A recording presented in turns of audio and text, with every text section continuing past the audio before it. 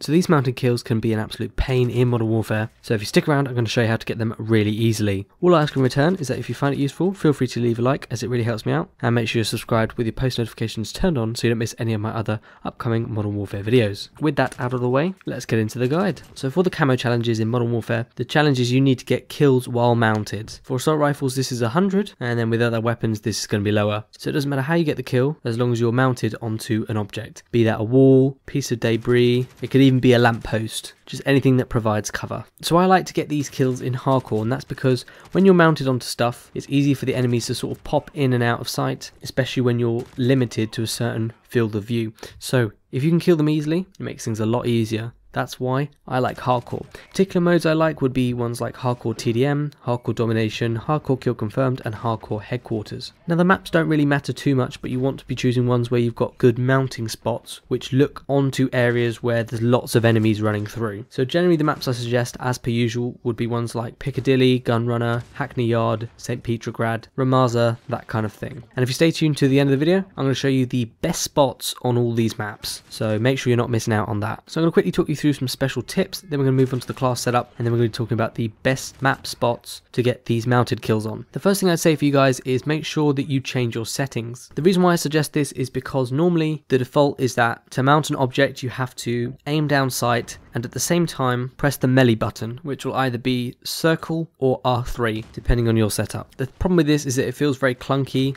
and sometimes if you don't do it in the right combination at the right time you might not mount as easily, and it can take longer because you're pressing more buttons. So what I like to do is go into the settings and change your mount ADS settings. I like to change it to the one where you just mount by aiming down sight when you're near the edge of an object. So it's literally just one trigger and that's it. This makes it so good, especially because if you see an enemy and you're near an object and you're not mounted, you can quickly aim down sight and it will lock on to that mounted position, and then you can kill them as you would do anyway. Whereas otherwise you'd have to aim down sight and then press the melee button to sort of lock on to that mount position. So it's much more easy when you change this setting. The next thing I'd say is to use the deployable shield. This is a field order. It regens very quickly and it's brilliant because A, you can use it as cover, it protects you, especially when you're in hardcore, you've got limited health. And at the same time you can also mount this deployable shield. Not many people know about this, and you can either mount it from the side or from above. So this means that if there's no actual spots that you can actually really mount onto that are good, you can make your own one. Place that bad boy down and mount onto it. Hey presto, you don't need to be near a window or behind a box, you can do it wherever you like. The third thing I say to you guys is when you need to reload your weapon, make sure you're doing it while aiming down sight.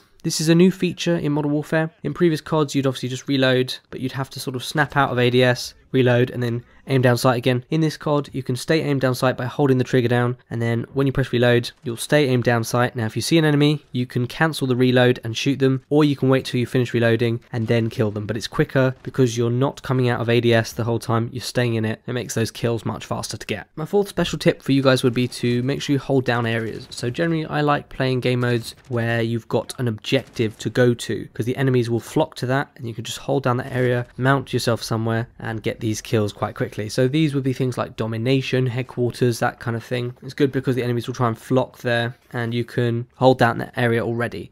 Unfortunately you have to be a bit campy for getting these camos, but there's nothing you can do about that. That's just what you have to do to get these challenges done. Now for the setup I was using an assault rifle, so I used the Singard Arms 16.6 inch SOCCOM barrel, and this increases the damage range, the bullet velocity, and also increases recoil control. I put on an optic which was the Viper reflex sight. Generally any reflex sight is good. I also used the perk sleight of hand. This just means you can reload faster. I then put on 60 round mag. This increases the ammo by a bit, but not too much to make you less mobile or too slow to reload. And then I put a Ranger foregrip on the underbarrel, which increases the recoil control and aiming stability. The secondary doesn't really matter, but I like to put on a launcher just in case there's any sort of kill streaks or anything like that. Now for perks I put on Scavenger and perk 1. This just allows you to pick up more ammo. For perk 2 I've gone for High Alert, and this makes your vision pulse when enemies outside of your view see you. So your screen will flash up yellow to let you know that an enemy either behind or to the side of you that you can't see is looking at you, and then you can quickly either duck behind cover or turn around to try and get them. So it just stops you dying a lot more often when you don't expect it. For the third perk, I put on Spotter, so you can see enemy equipment, field upgrades and kill streaks through walls with a red outline. Just makes it easier to see them. You don't want to be running into any claymores, you don't want to come across any sentry guns, anything like that. So this will help you to know where the enemies are, so you can kind of get an idea of where they'll be coming from, but also to make sure you don't die from any annoying lethal kill streaks or equipment. If you don't like this, however, you can put on the Shrapnel perk.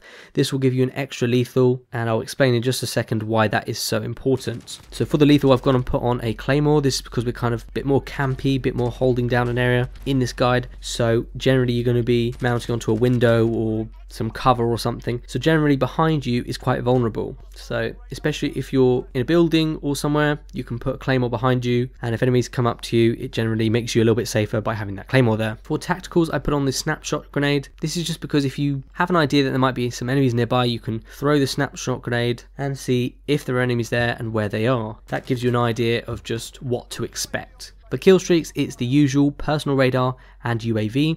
These are both non-lethal score streaks, so they don't take away from your kills you get while mounted. And then for the field upgrades, like I said, deployable cover is what you're going to want. So now we're going to talk about the best map spots on each map. I'm going to quickly go through some of my favourite spots. So these are going to be the ones on Hackney Yard.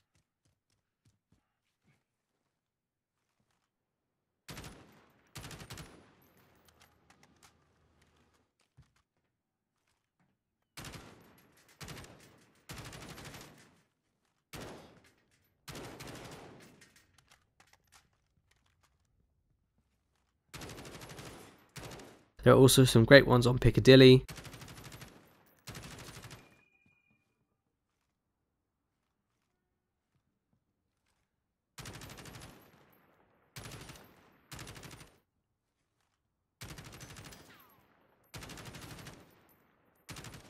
St. Petrograd has some really good ones as well.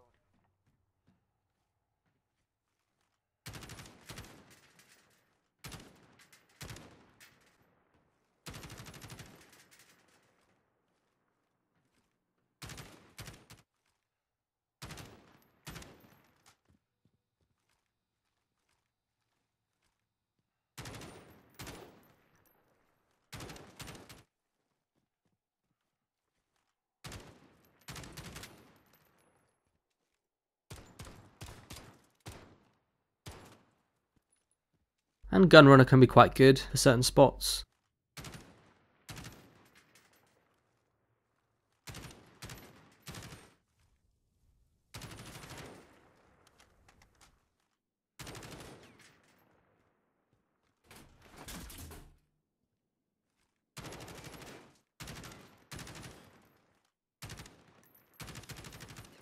And then Ramaza is alright as well.